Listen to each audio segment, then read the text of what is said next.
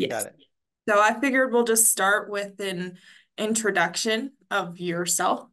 Let us know who you are and what you do. Sure.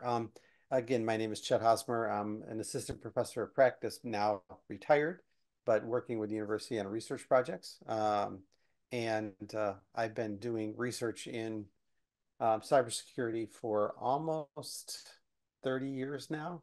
Wow. Specifically, analyzing one of the areas of expertise is in analyzing photographs and videos for their integrity. Developed multiple products, written many books in that area. I do lots of presentations every year, typically about a dozen around the world, where I'm talking about this topic and other things that are related to cybersecurity and forensics.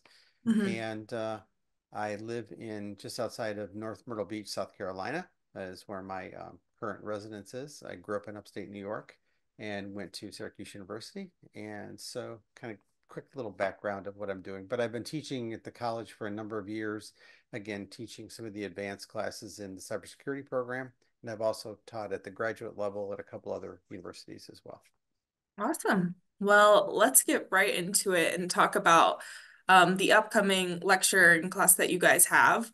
It's the threats of AI generated fake digital photographs and videos in social media. Can you give us an overview of that topic and what you guys will be discussing in the lecture? Sure. This is a really fun topic for me because I've been working on this for a very long time. And the technology has changed. It started out by using something called steganography, which is hiding information within images or videos and that kind of thing. And so it evolved into people using some of those techniques in order to be able to create, let's say, fake photos, just to keep it simple. So initially, people were using things like Photoshop in order to be able to create photographs that have been altered and modified. But today, artificial intelligence is used in order to be able to make those manipulations of those images, whether they come from a photograph or whether they come from a camera or whether they come from CGI. It doesn't matter. They're making alterations to those in order to influence people to do certain things, to make specific political statements, to make specific social statements. But as you enter into social media, the concept of sharing these altered photographs and videos on social media start to generate interest. And in fact, they tend to cause people to believe them more because they're a video or a photograph. People tend to gravitate there. Okay, it's a photograph of whoever it is, and that looks like them. It's Elon Musk or Taylor Swift or whatever it happens to be, and that's them in that particular situation. It's Beyonce basically promoting this particular product or technology when she has nothing to do with that particular area. So there's all of these issues of people utilizing these techniques to build content that looks so real. Mhm. The second way that they use this is to basically influence people's political views or social views, for example. They do something called amplification. So if somebody knows that you are interested in a particular topic or a particular social issue, they will send you videos, images, text that basically reinforces your statements there to make you even believe that particular position more, right? And if anything comes up that might be counter to what you believe, they'll send you videos and images and text that basically counter those arguments. Mhm. So those are the things called amplification, or the other concept is computational propaganda, which all of this is propaganda based, but now it's become computational. So they can influence you through any of the social media platforms from that perspective. And the altered images and videos only enhance that believability, if you will, of that. So there's all kinds of ethical issues. You as a journalist, I mean, one of the ethical issues, if you see something on Twitter or Facebook or whatever that looks real, the question is, how do you know? How do you ensure that that photograph or video is there? Obviously, you have vetting techniques in order to be able to validate those kinds of things, but it becomes an issue. If Mhm. you are an artist that you've created something like a photograph or a video, and somebody has stolen it and used it for another purpose, there's another ethical issue. You're basically using someone else's work in order to be able to promote something that you're interested in. So there's all ethical issues. But the Mhm. bigger problem is that these videos and images that are altered can get you to basically click on a link, give up your credentials.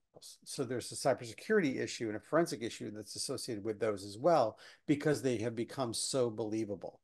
So the talk is about how that evolution has taken place and what are some of the ethical issues? How do you watch out for these kinds of fakes? How do they influence you? What kind of questions should you be asking to verify something before you take it as ground truth? So those are some of the things that I'll be talking about during the presentation. And then hopefully the way I typically do presentations is I really try to engage the audience to find out what they've seen. Have they ever been fooled? What kinds of things have you seen on the internet or in social media that you've questioned? And Mhm. then get this discussion because I don't know who the audience is going to be. I Right. don't know if so I try to understand where they're coming from as well from that presentation. So I'm looking forward to talking about this against an area that I've been very passionate about for almost 30 years now. Yes, definitely. Sounds like it's going to be very insightful and interesting. Do you know, are you going to talk about the ways to spot like a generated AI image in like videos and ways to tell if it is fake? Yep, I'm going to show a couple of demonstrations of how the technology that we've developed that can Hmm. actually analyze, let's say, an image and basically show not only if the image was, let's say, altered, but actually where in the image was it altered. So we Hmm. can actually highlight certain Wow. areas of the image have been modified from that perspective to kind of show people how this looks real, but let me show you where the area of this image that has been altered and modified. So yeah, I'll be talking about some of the techniques that we use to basically do that. I'll give you an example. When photographs are taken from a camera, right? Hmm. The way that happens is just from a layperson's perspective, you have analog data coming in through the lens, right, of the camera. And then the camera has software that turns that into the digital image, right? Whatever it happens to be. Well, we understand and have studied that process for a very long time. So we understand how that transformation takes place between an analog signal coming into the camera and producing a digital photograph.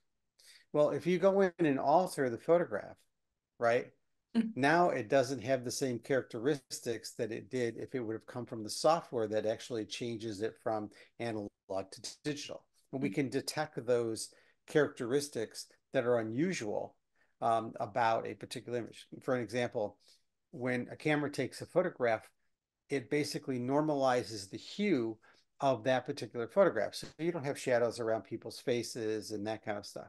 But if you go into that photograph and you make changes, it alters the hue characteristic of the photograph that would be unusual in a photograph that came from a camera. Now, when you look at images that were CGI generated by computer graphic systems, it becomes more difficult. So the combination of real photos with CGI makes it even more difficult. And that's where the AI is basically really moving to try to create these images. And you can do this yourself. I'll demonstrate this during that, where I can take an image and say, okay, I can communicate with an AI engine and say, okay, I want you to add this information to it, or I want you to basically change the context. I want to add a hat to this person, or I want to do whatever, and it'll produce that. And if you don't like what you get, you can ask it to do it again.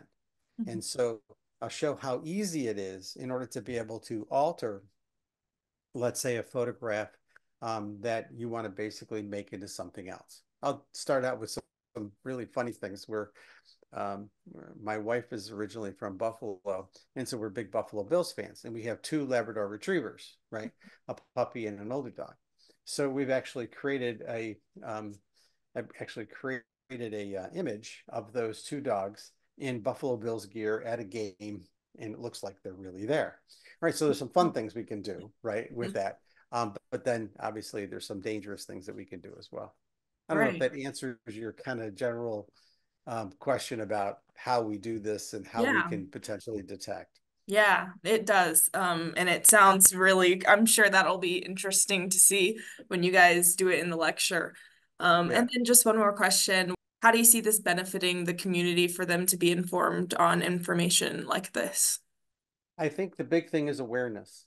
We want to make sure everybody is aware that this is happening Hmm. because it can affect them personally if they fall for one of these fakes. Hmm. How it can influence, their political position, their social position, um, with fake information, how to differentiate those and how to validate those before you make decisions, and how to think clearly when you're looking at this information so that um, you know that, hey, this could be fake, and how do I verify that? How do I know that what I'm looking at is real? So I think it's really important for people to question everything.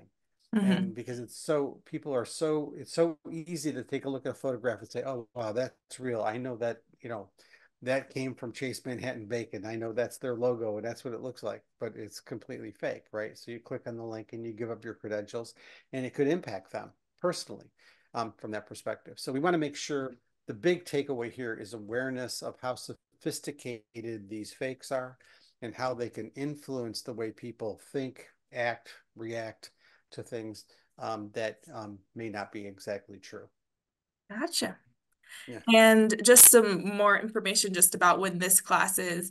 It will be, what are the dates, the time? Do you know that? The yeah, I think it's I believe it's the 29th.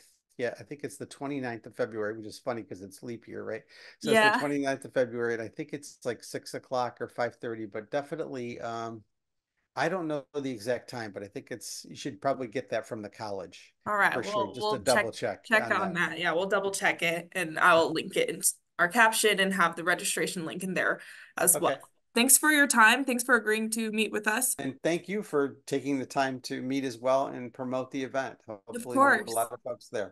Of All right. course.